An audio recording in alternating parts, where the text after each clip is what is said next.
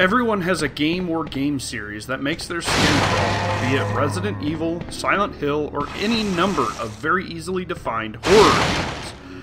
I'm not much for the horror genre.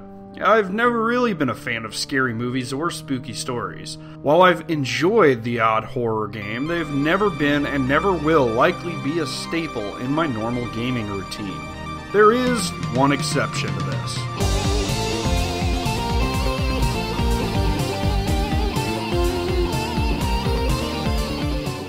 Castlevania games are sometimes categorized as horror due to the supernatural elements. Some people like to take a look at the game design, enemy placement and level design, and they kind of use that to justify it as a horror experience as well. I've never really found Castlevania to be that scary. Or at least, I didn't think I did. But then I remembered back to an experience playing Super Castlevania 4. I had played Castlevania games before Konami's first SNES entry into the whip-flicking series, and I really liked the supernatural enemies and dark atmospheres of the games. Despite the horror themes, they never really gave me the creeps or scared me. This was likely due to the limited graphics on the NES. They looked and still look great, but the experience just wasn't that chilling. When I finally got to play Super Castlevania 4, I was blown away. The graphics and sound are so good in the game, and at the time, the only thing that rivaled it, in my mind, was the great Link to the Past. Castlevania 4 was the most atmospheric game I had played up until that point. It's dark, haunting, and to a younger kid, kind of frightening. The SNES is capable of a better audio-visual experience, and the developers at Konami really did all they could to crank up the fear factor as much as technologically possible.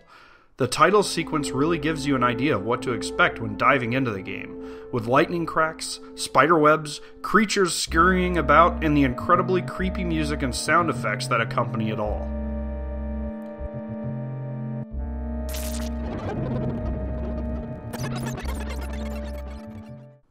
The opening area to the game has a very slow and dark flow of strings playing over a foggy moat and a castle gate, while a skull rock formation overlooks your approach.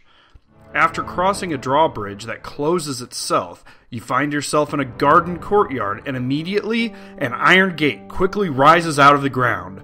A creepy yet rocking track begins to play, and your adventure begins.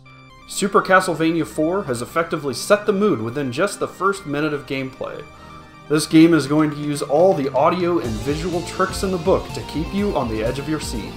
One of the more striking visuals for me as a youngster happens near the end of the first stage. When you lead Simon to a barn, suddenly a lot of dead horse imagery begins to appear. Horse heads lying on the ground come to life to attack you.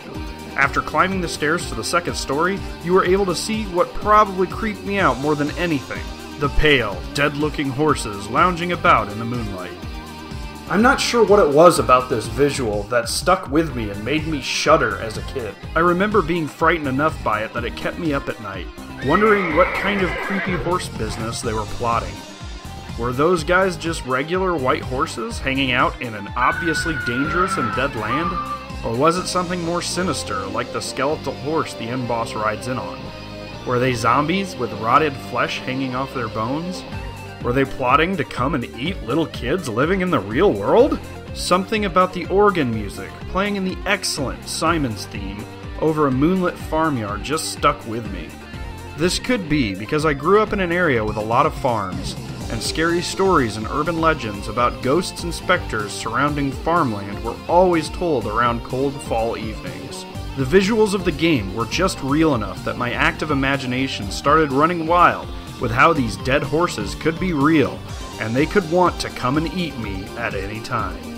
The rest of Super Castlevania 4 is excellent, and has a bunch of great creepy things to take in. The music in the second stage just sounds excellent and fits the graveyard and swamp areas perfectly. The dungeon areas where half skeletons are rattling around in chains gave me a bit of a jump the first time I got that far into the game.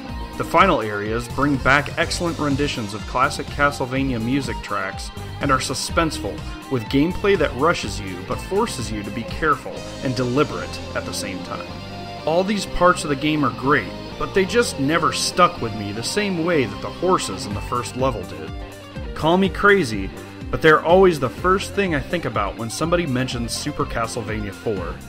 The game is excellent and a great one to play during this spooky Halloween season, and you shouldn't overlook it when lining up your horror games to play any October. Later.